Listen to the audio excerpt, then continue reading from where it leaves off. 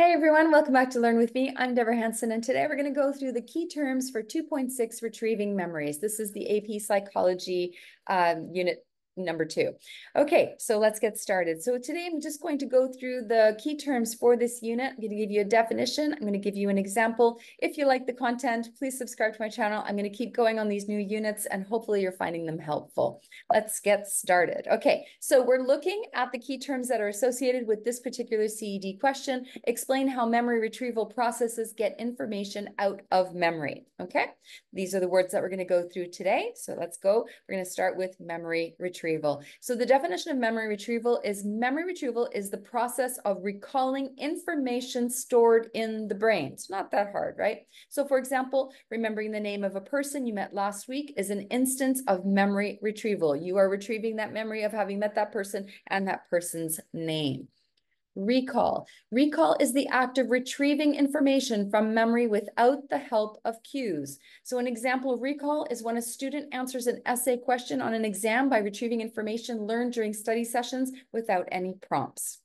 You are recalling that information. You will be doing that during this AP exam. So recognition. Recognition is the ability to identify information you have previously learned when it is presented to you again. So for example, recognizing a vocabulary word and its meaning on a multiple choice test is an instance of recognition. So when you're doing your MCQs and you're seeing all these words that we're talking about in our key term videos, that is recognition.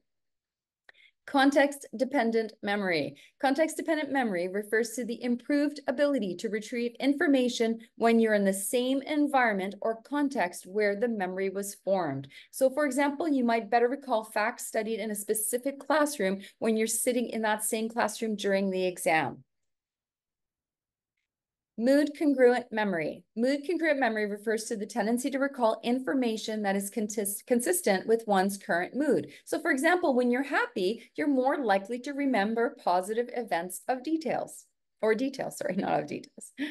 Okay, state-dependent memory. State-dependent memory refers to the phenomenon where people remember information better when they're in the same physical or mental state as they were when the memory was formed. So for example, if you learned something while feeling very alert, you might recall it better when you're also alert. If you're really rested, or we talked about it in the other video, maybe if you had a lot of caffeine, but again, I don't recommend that, but whatever state you're in when you are learning the information is, if you can replicate that, that will improve your recall.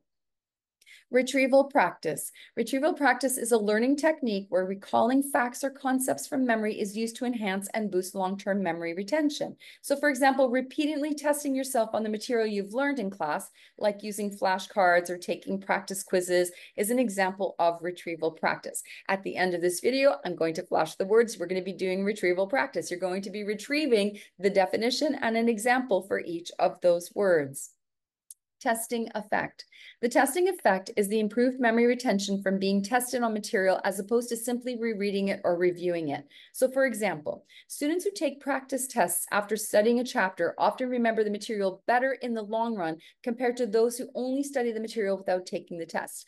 I think I've said this before, I'm an SAT tutor as well, and I always have the kids do the practice tests, and you do it with your AP classroom, your MCQs also, or if you take old tests from the College Board to practicing the types of questions, practicing the material that is going to be the exact same way presented on the test, and applying all the things you've learned is much better at achieving higher scores.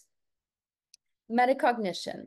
Metacognition is the awareness and understanding of one's own thought processes. It involves monitoring and controlling cognitive activities. So for example, a student using metacognition might realize they don't understand a key concept in their notes, then decide to reread the material or ask for help. You need to adjust your study strategy based on your self-assessment. It's also about learning how you study. So when you're looking at something and you think, okay, I'm going to see all these key terms, but I don't learn enough by just listening to somebody say them. I need to write them down as well. That's just adjusting your studying to basically do well when you have to recall it.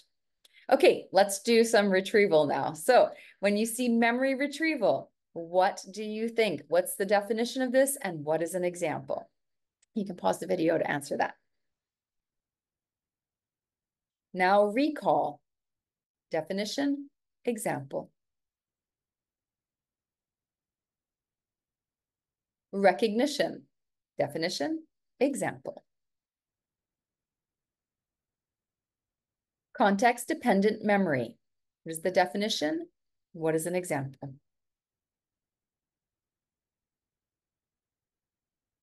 Mood-congruent memory. What is the definition? What is the example?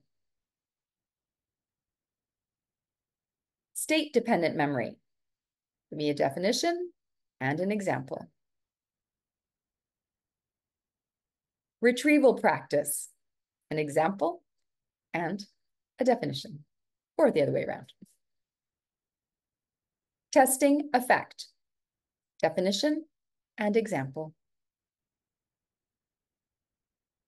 Metacognition. Definition and example. And those are all the key terms for 2.6. Hope you have found that helpful. And like I said, always try to figure out how you learn best. Is it going to be writing those on flashcards? Is it going to be doing your Quizlets on the computer? Is it going to be just be listening to me tell you the definitions and examples?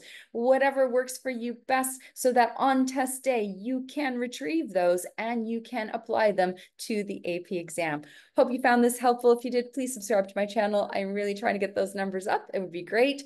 And I appreciate any comments that you can leave, or if you have any specific questions, or if you want me to do something else to do with this new AP curriculum or AP psychology curriculum, let me know, and I will definitely do my best to do that. Thank you so much. Have a great day. See you next time.